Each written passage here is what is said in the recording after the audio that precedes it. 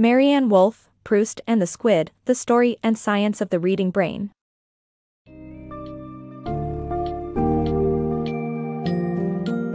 Embark on a fascinating journey through the history and science of reading with Maryanne Wolf's Proust and the Squid, The Story and Science of the Reading Brain.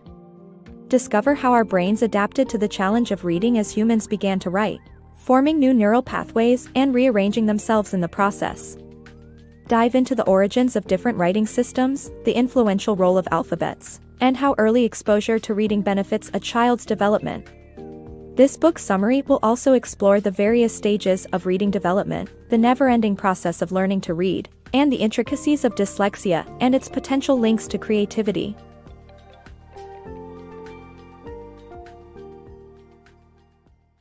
The evolution of reading.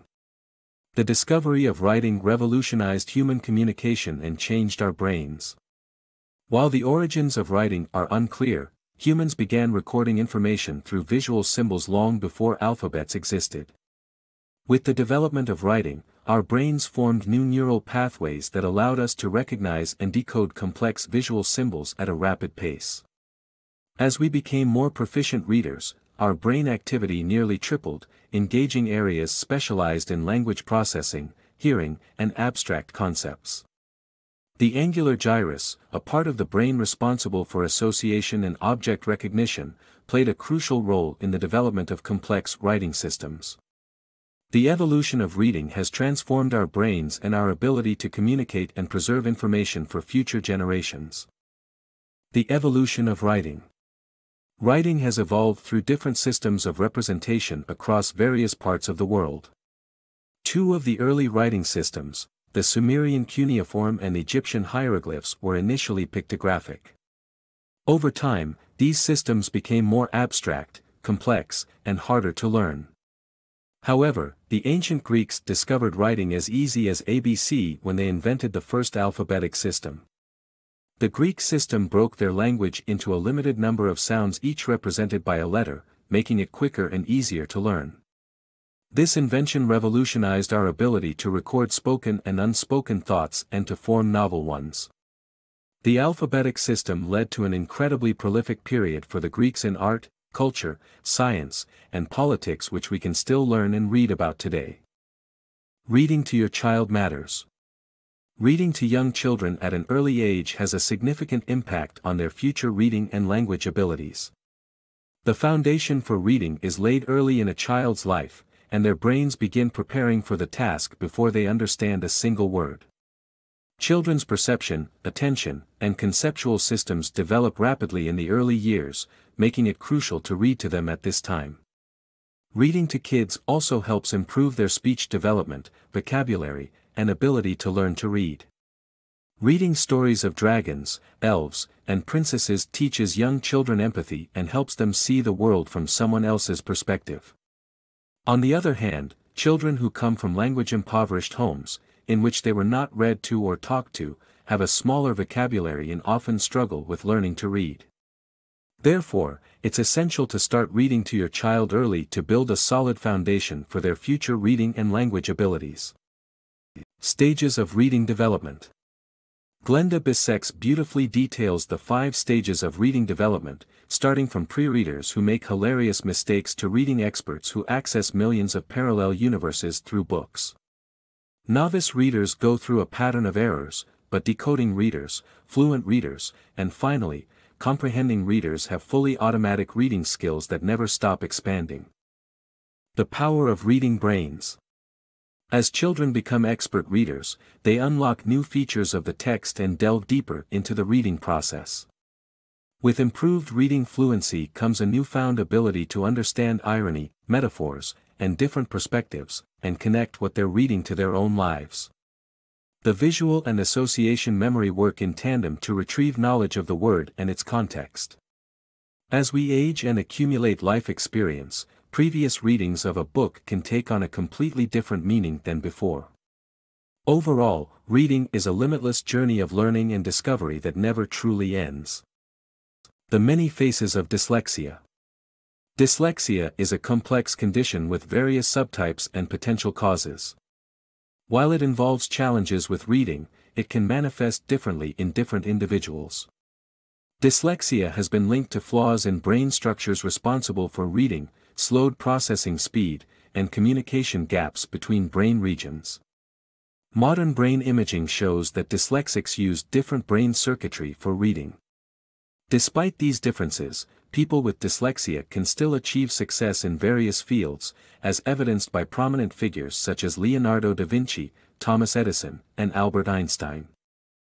Dyslexia and unique talents. Dyslexia is often perceived as a reading disorder, but it could instead be due to a variation in the deeper structures of a dyslexic brain. Dyslexics may have unique talents because of their different brain structure, and some of history's famous geniuses, such as Leonardo da Vinci, Edison, and Einstein, also had dyslexia. The theory is that because dyslexics use their two brain hemispheres more symmetrically, they have a preference for right brain circuits in a variety of tasks, which may account for their remarkable visual and spatial abilities. Parents and educators need to be aware of a child's potential reading problems and provide immediate intervention so that they do not get left behind and society does not miss out on their amazing talent. Reading in the digital age. Our society must preserve the skill of reading for personal and cultural development, despite the changing nature of text in the digital era. The advent of writing wasn't embraced by everyone in ancient Greece. Socrates, a well-known philosopher from that time, completely rejected the new technology, arguing that it would make human thought inflexible and corrupt our memory, and eventually fool us into taking all written information as given truths. Remarkably, these are the same arguments critics have made about the internet and technology today. What happens to our reading ability in the digital age? With vast amounts of information at our fingertips and text more dynamic and changeable than ever before, will technology unlock new features of our brain, or make us unlearn the skills that helped create it?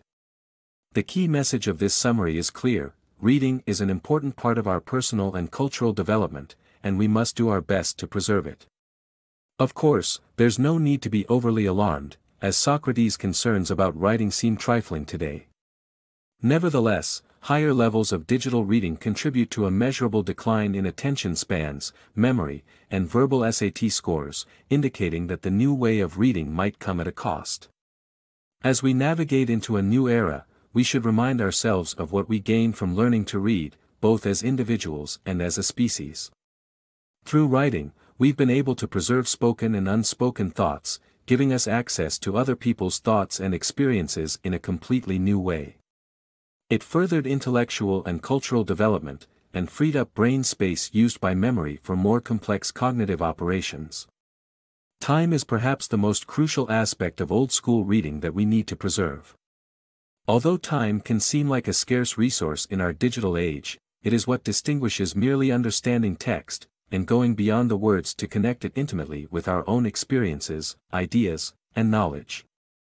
It is our duty to assure that every child, regardless of dyslexia or other challenges, is given the proper tools to unlock the secret of reading and acknowledge its powerful implications for intellectual and personal development.